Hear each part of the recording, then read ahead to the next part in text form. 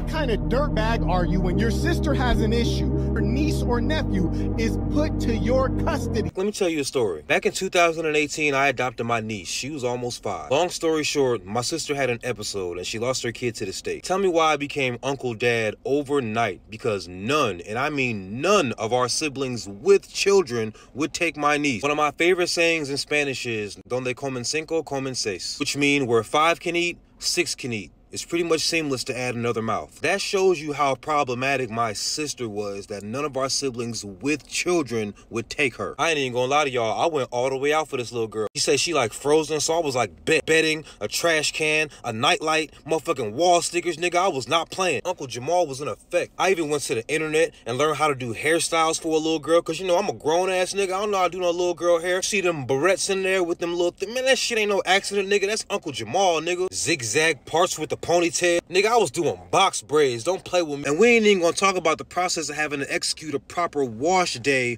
for a little black girl's hair. I even had to get her registered for kindergarten at one point in time. My sister was the baby mama drama that I never had and never wanted. It literally got to the point where we had to communicate via the social worker only. She was that bad. Then my poor niece, she had stereotypical stripper's kid syndrome. She was so used to lying and getting away with it that she lied all the time for everything. Look at this cute ass face. Now imagine this 4-year-old lying as much as a 14-year-old does. And you know I ain't gonna tolerate this lying from the little girl. She was always on punishment, but she did not give a fuck. Do you know why? I couldn't touch her. I had her via the state. If I would have popped her on her mouth a little bit, guess who's going to jail? My black ass. And dog, babysitting was falling through every single week. Mind you, I didn't have 9 months of pregnancy to get ready for this shit. It was overnight. And I was a waiter. I work evenings, nigga. I need help. I got so much blood family in the Chicagoland area. And when I tell you none of these people who have so much experience with children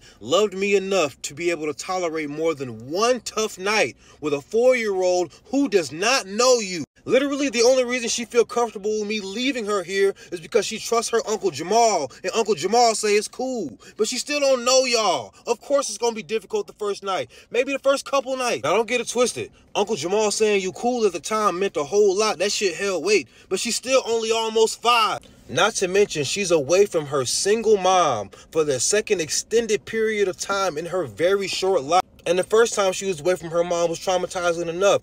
She was literally in the county jail fighting an attempted murder charge because after an argument, her boyfriend chose to get out the car, so she ran him over. The man was small and it was a truck. He almost died. This love-drunk idiot kept coming to court like, nah, Your Honor, it ain't like that. You know what I'm saying? It was just a little thing. Nah, it ain't like that. The nigga couldn't even walk. And of course, his family wouldn't take him to court. So you know who was picking his dumb ass up so he can come to court and testify? My black ass. 'Cause even though I can't stand this little heifer, that's my little sister. I got an ungrateful little sister. I got a bad niece who I'm giving all the empathy I can possibly muster to. And babysitting's falling through every week. Not to mention, I told you all the blood relatives that I have in the greater Chicagoland area. When I tell you not one time did them people bring us no food. Not one time. I know I grew up in North Carolina. I was born here. I grew up in North Carolina. I'm Southern at heart. So, you know, I expect a certain type of love from people who you call family. But like, one time, nobody brought us no food, nigga. I ain't even talk about no money, nigga, no food. Please don't ask me why I don't fuck with my family. You can imagine how tough this shit was. Hell, you can hear it in my voice when I reminisce about it. But one thing I never, ever thought about doing, turn on my front camera,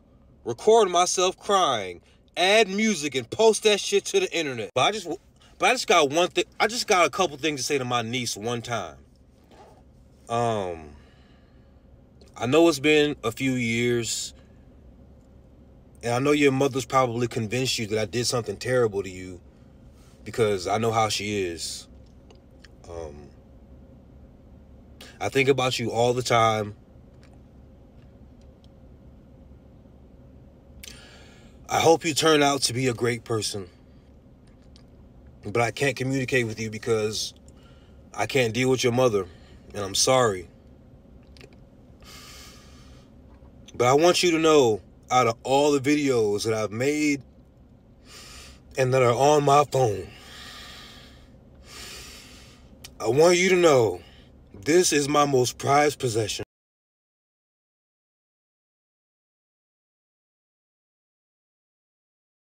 I told my little story on TikTok, and then my sister got embarrassed. She went on a full smear campaign against me on the internet. He kind of stirred this whole concoction of a story up because an unfortunate incident happened to where I had to drive past my house and I thought that my daughter was asleep. I couldn't stop at the house for a reason. So when they called him, he could have just picked my daughter up and just said, well, let me figure out what's going on, blah, blah, blah.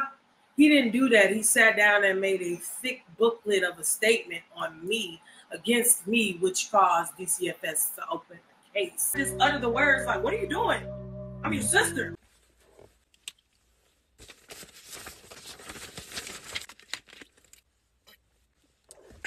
For about a year now, my brother has been slandering my name and my child's name. He's been harassing us or cyberbullying us. And he just recently made 3 new videos bashing us. I made a police report. He's made up lies saying he adopted my child, publicly calling me a sex worker, which is completely false. My daughter ran across a video and began to cry. I'm getting depressed because I know I am being humiliated and bullied.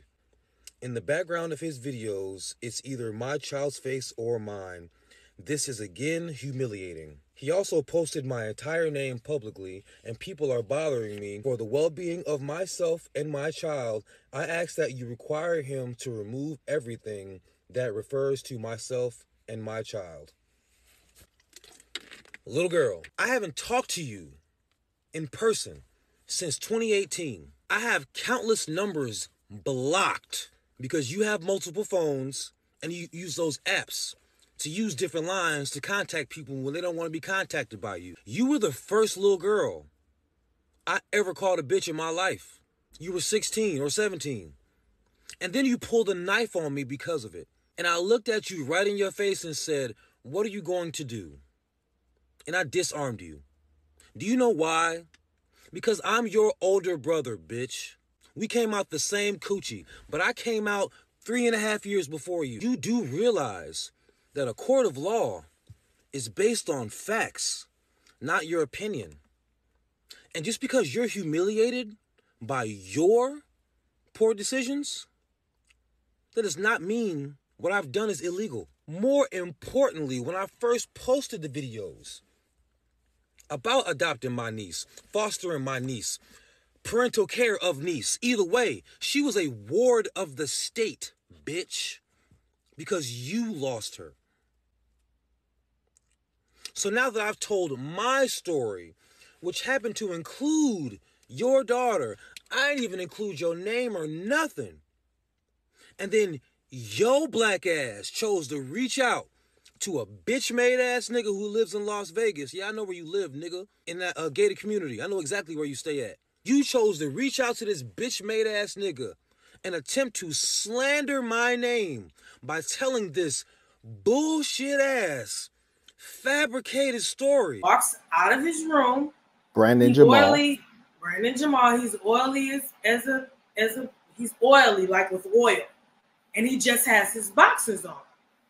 And I look up, and he's got a heart on, and he's standing over me.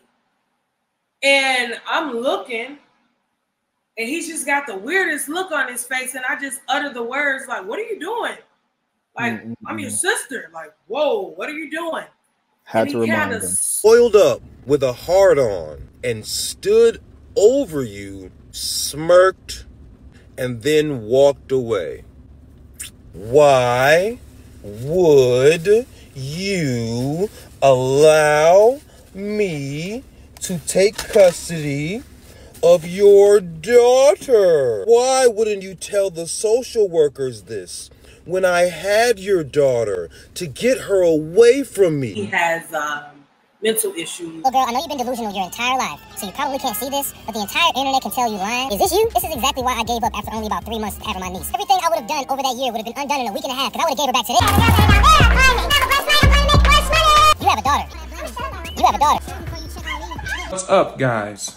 I'm Marquandrick, the Saint and Sinner. Welcome to my Boring Ass Podcast. Today we have Your name? My name is Zaitha Sharon Blake, but I have the most basic stripper name ever. It's called Dior Lee, but I spell Lee with an I at the end, so it's not so basic. But I'm basically like the fanciest, most basic bitch you'll ever meet. What is your claim to fame? Well, I have a brother. He kidnapped my daughter. Kidnapped her and took her away from me for 3 months and convinced the state of Illinois. You feel me? And now, you put an order of protection on me. Bitch, I don't ever want to see you, but you just mad that you can't stop me from doing me. Because you're so arrogant that you feel like since I can't stop him from doing this, it must be illegal. I would blame your vindictive, evil energy on working 10 years on a pole. Because I get it. You know, most women, they strip for a couple years and get out the game. But 10 years working that pole, that'll do it to you. I know you got a bad knee. I call it stripper's knee. Because 10 years on that pole, it'll do it to you. Maybe you didn't spend 10 years on that pole, sex worker. You wouldn't look like my older sister, sex worker, as opposed to my baby sister. Several court dates later, order of protection vacated, sex worker. You know, my sister did what a lot of ran-through women do. They strip, then they get them a nice stud to hold it down. So that being said, mother, this little girl asked for this.